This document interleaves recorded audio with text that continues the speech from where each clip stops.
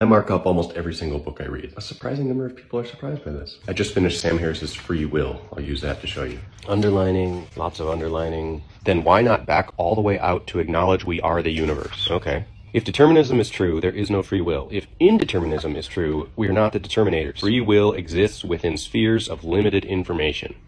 That makes sense.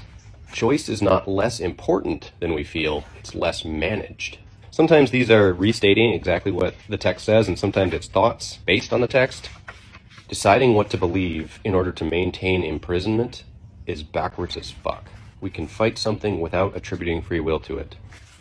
Maybe a myth is a way that we systematize things. He didn't use the word myth, but I made a connection, as my kids used to say in preschool. More underlining, more lines in the margin, and we're here at the end of the book. Did I do any underlining in the notes?